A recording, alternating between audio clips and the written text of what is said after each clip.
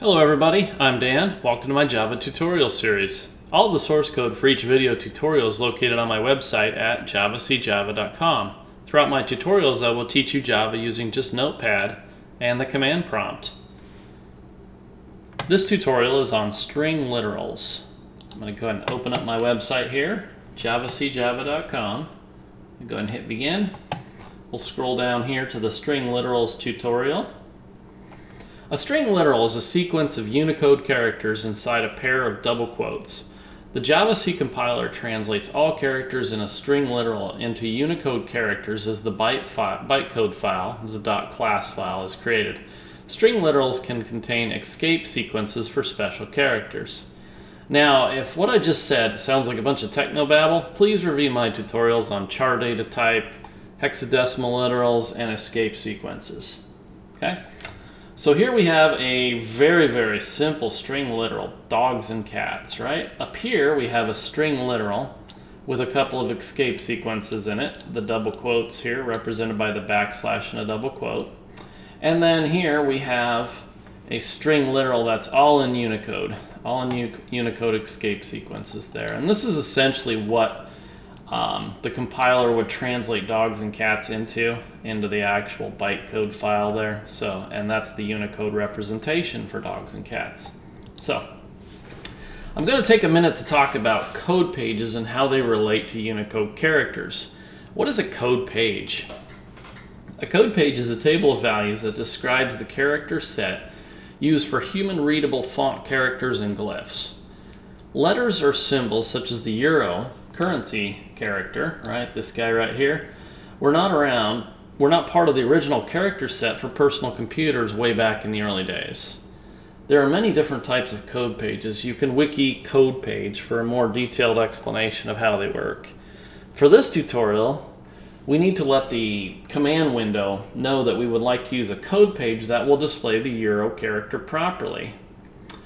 We will do this by using the chcp command. The chcp command is short for change code page. We will be changing the code page to table 1250. Okay, let's go ahead and come down here.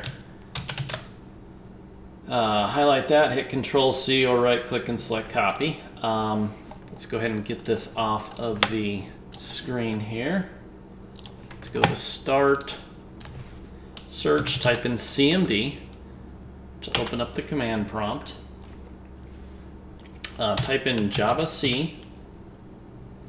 And if you don't see all this stuff scroll by, then basically what you've got is you don't have the Java Development Kit installed properly. Please go review my tutorial on installing the Java Development Kit, and then when you've got that ready and good to go, go ahead and come back to this tutorial there. We'll go ahead and type in CLS to clear the screen. CD space backslash. CD is short for change directory. Backslash tells it to go to the root. We'll type in MD Java. MD is short for make directory Java. I already have it, but if you didn't, it would go ahead and create it for you.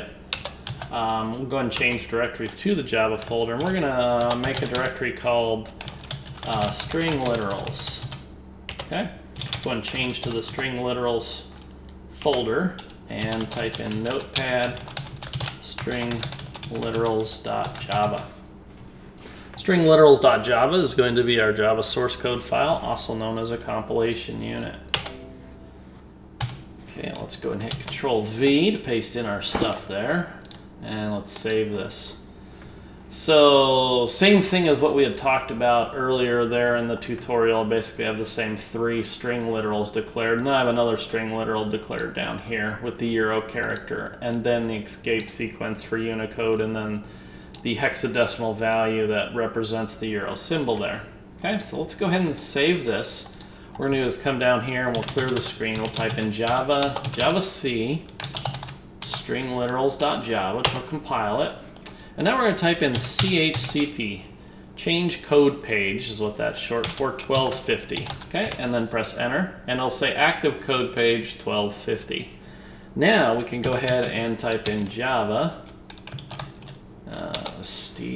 I'll just type in Java S and hit tab, right? Actually, what I'm doing is type in directory, right? So there is the string literals class file, right? A string literals class file is basically the Java bytecode file, and that will contain those Unicode characters there, basically. We could decompile it. You know, I'm going to show you this. I wasn't going to do this. I wasn't even planning on doing it, but let's go ahead and type in Java P. Java P is another Java command line tool. -C, it'll decompile this class file. So if we pass it Java P, as in Paul, not Java C, which is a Java compiler, -C, it's basically a flag for telling it we want to decompile this class here, right? We'll come up with some interesting stuff here. I'm not going to go over too much of it, but you can see there's some strings in here, right? It's now put them back into there and everything like that. There's all kinds of fun stuff in here. But that decompiles this compiled string literals class and shows you some other interesting stuff there. I'm going to go ahead and clear the screen on that. I don't know why I went off on that tangent, but let's go ahead and just go ahead and run or invoke the string literals class. Okay, and this is how you surround a letter, word, or phrase with double quotes in a string literal. That wrapped around onto the next line. Dogs and cats, and the euro character. All right, so we got pretty much, let's go back, move this. Yeah, we got exactly what we were looking for there. So let's go ahead and close out of this, close out of that. And I just want to leave you with some final thoughts. You will use string literals in almost every project that you create, but having an in-depth understanding of how string literals will make your life so much easier in the future. Just trust me on that. That concludes this tutorial. Thanks for watching.